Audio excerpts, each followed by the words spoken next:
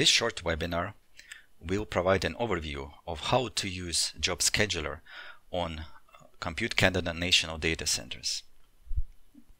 Here are the basic facts. The new data centers, which are known as GP2, GP3, or Cedar and Graham, are shared high-performance computing facilities used by thousands of researchers. As a result, one cannot expect to simply log into the system and run your code instantly. One has to use a scheduler and submit your computation as jobs to the scheduler. The scheduler used on these systems is called Slurm. It's true for this and any other scheduler that the more resources you ask for in your job, the more CPU cores, the more memory, more GPUs, the longer runtime you ask for, the typically longer the queue wait time will become. We will go through 4 basic commands of Slurm scheduler. The first one is sbatch, is used to submit a job. Second is squeue, to list your current jobs either queued or running.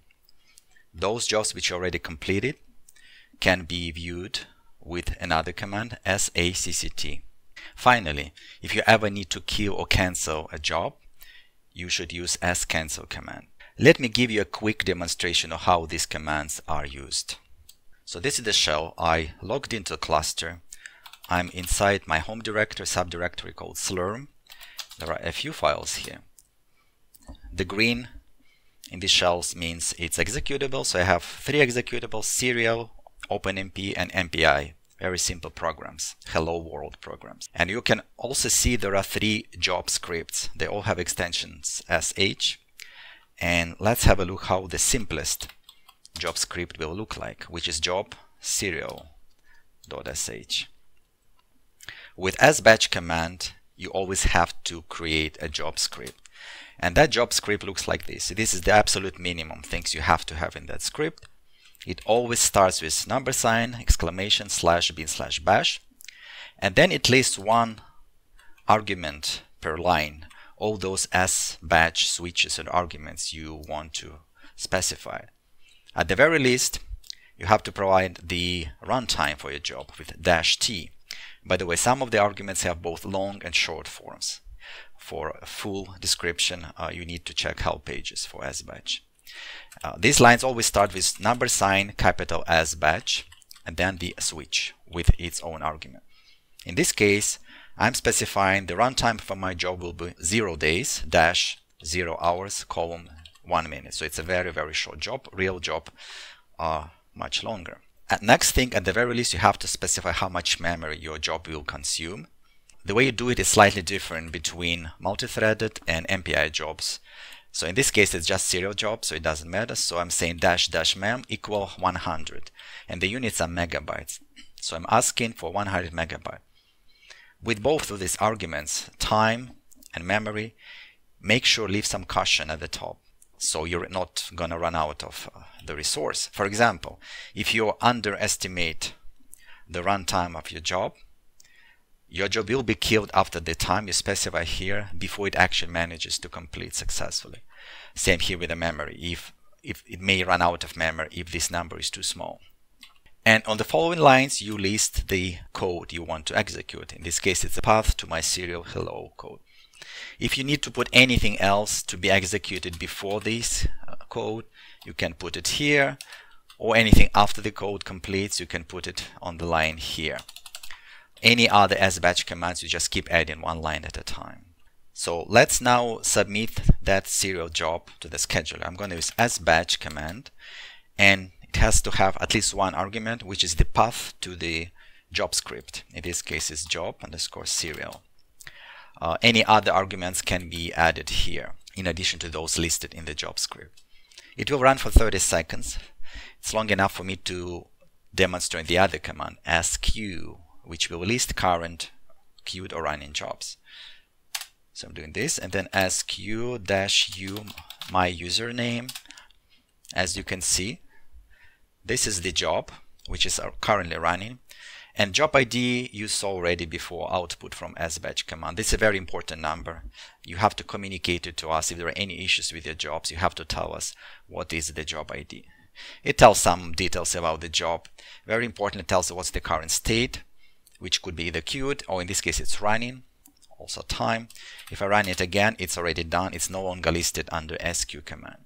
So if you want to see still the details about the job which is already completed, you have to use the third command, SACCT. In this case, you don't have to provide -u username. It will only show your own jobs. So ignore some previous jobs I ran recently, but pay attention to the very last line. So this is the job ID, this is the job ID, so the job is listed here as completed. Let me demonstrate how to use the fourth command to kill a job which is already running, or maybe it's still waiting in queue. So for that, I'm going to resubmit the job. I'm going to use sbatch job serial. It's going to run for 30 seconds, enough for me to try to kill it using scancel command.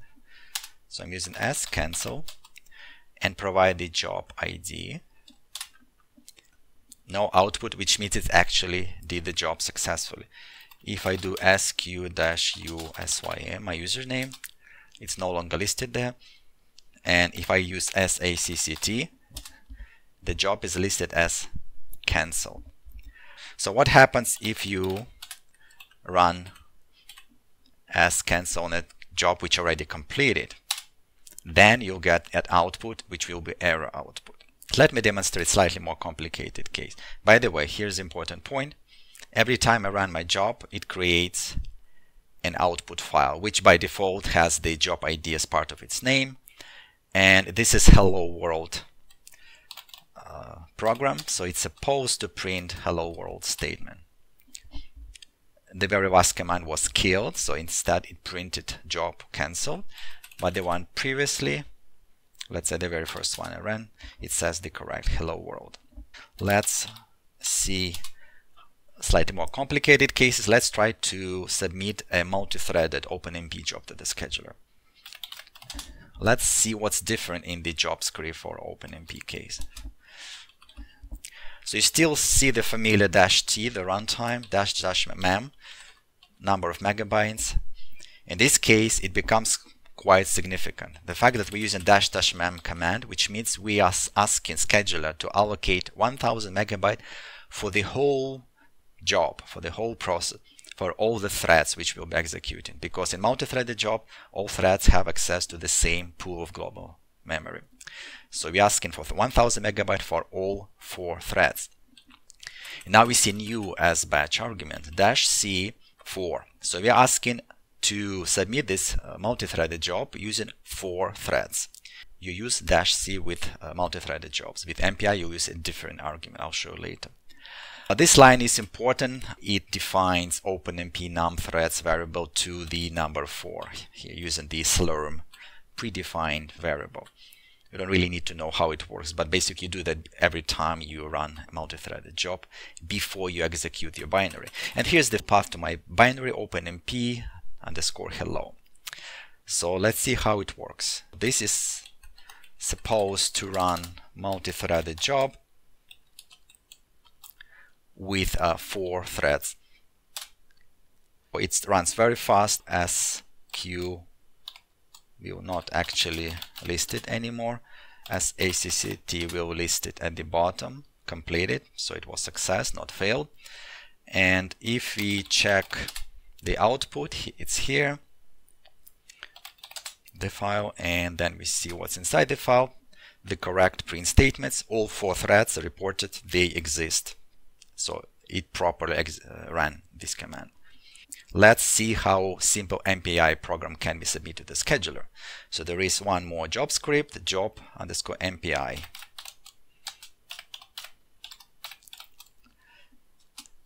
-t is the same argument as everywhere, runtime, but instead of --mem, which is the total amount of memory for the whole job, for MPI we normally ask how much memory per rank, which is slightly incorrectly called mem per CPU. These days it's more like CPU core, but basically it is per rank, per MPI rank. So we're asking 100 megabyte per MPI rank, and instead of -c, which we used for OpenMP program, we're asking for number of tasks with -n argument.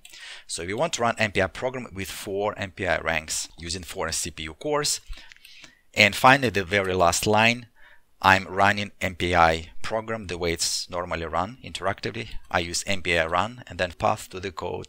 By the way, in all those examples, if there are any command line arguments of the code itself, you can append them here. So there is argument 1 and so on. In this case, we don't have. So let's see how to submit it to the scheduler with the same as batch. It ran, probably it finished already.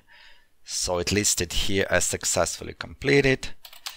Here we can see it already produced an output, and inside we should see the correct statement, which is hello world from node 0, 1, 2, 3. So that's the correct output of this MPI program. Finally, I want to show you the very basic but very effective tips on how to minimize the wait time when you submit jobs. You always have to wait. Sometimes it's fraction of a second, as you just saw with my examples. They're very small.